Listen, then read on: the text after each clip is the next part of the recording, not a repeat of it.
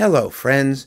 This is Dave Hurwitz, executive editor at ClassicsToday.com, here with If I Could Choose Only One Work by composer X, it would have to be work F.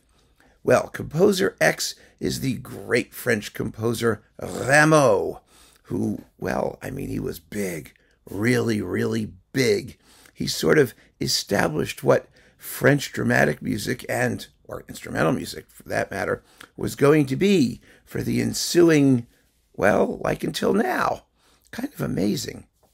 An incredible talent, a theoretical genius, an intimidating presence in French music. And work F has to be his first big tragic opera, Hippolyte et Aricie.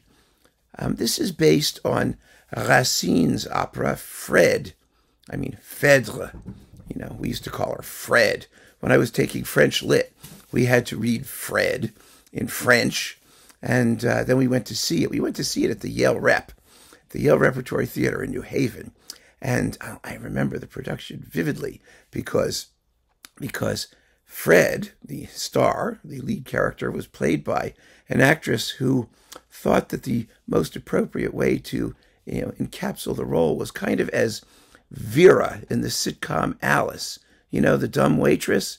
That's what she was like. And then Hippolyte was this strange little guy who was not right for that role at all. We were kind of grateful when he got swallowed up by the sea monster. And then of course there's Aricie, who is pretty and sort of dumb. And the plot and Theseus. Let's not forget Theseus.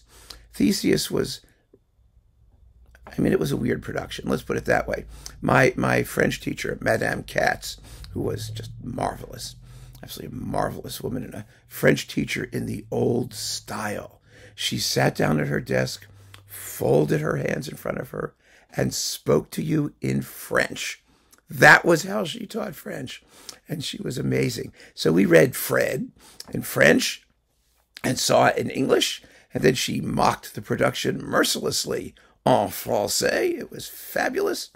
And in any case, what does it have to do with Rameau? Nothing. What happens is that Rameau wrote his first opera in 1733. He was 50 years old, and it's based on the plot of Fred. And it's, Corneille's Racine. That's Racine's tragedy, Phèdre. And, it's really a very simple story. Phèdre's married to Theseus. She's in love with his son, Hippolyte, who's in love with Aricie. And Phèdre poisons herself, and Hippolyte gets eaten by a sea monster, and Theseus leaves his realm to Aricie. Get it? This takes 5 acts with a prologue. Now, what Rameau did, as opposed to his predecessor, Lully, causing a huge controversy. It was France, right? There was a riot. There was it wasn't a riot, but there was, the Lullists who loved Lully, and the Ramists or Ramovians or Ramotniks, whatever they were called, who were favoring Rameau. He just wrote the crap out of it. He was an amazing composer with rich, juicy orchestration. And henceforth, French opera and theatrical music would have rich, juicy orchestration, fabulous orchestration. He had amazing, virile, rhythmic dance pieces because each act had to have a divertissement. Lully did that, but Rameau's dances were really heavy-duty, rhythmically juicy dances with amazing orchestration. Hippolyte and Aricie has got flutes, oboes, bassoons, horns, trumpets, timpani, 2 musettes, like bagpipe thingies, and other percussion and stuff. It's just gloriously scored. He enriched the arias. The whole thing had more music. And what people objected to was the fact that, as in Amadeus, it had too many notes. It was considered too learned. It wasn't popular enough. It wasn't simple enough for uneducated ears. And that's a big deal because remember, in those days that the audience was, had expectations that composers tried to meet. But Rameau was so gifted in so many of the musical fundamentals. He wrote big, juicy pieces packed with music. And this is the first of them. After that, he had a whole career writing for the theater. I mean, tons and tons and tons of stuff. And all of these pieces have been revised like 30 trillion times.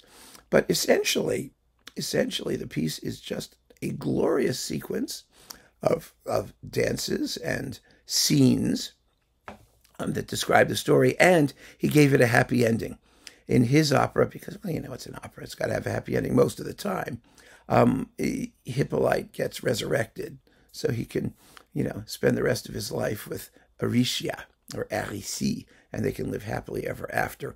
In the original tragedy by Racine, they all die, which is perfectly fine, because if you saw the production I saw, you wanted them to die.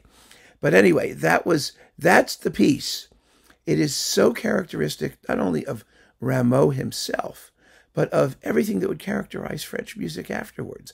The love of the dance, the formal elegance, the shapeliness, the gorgeous orchestration. It's just wonderful. Absolutely wonderful. So keep on listening, friends. Thanks for joining me. Take care.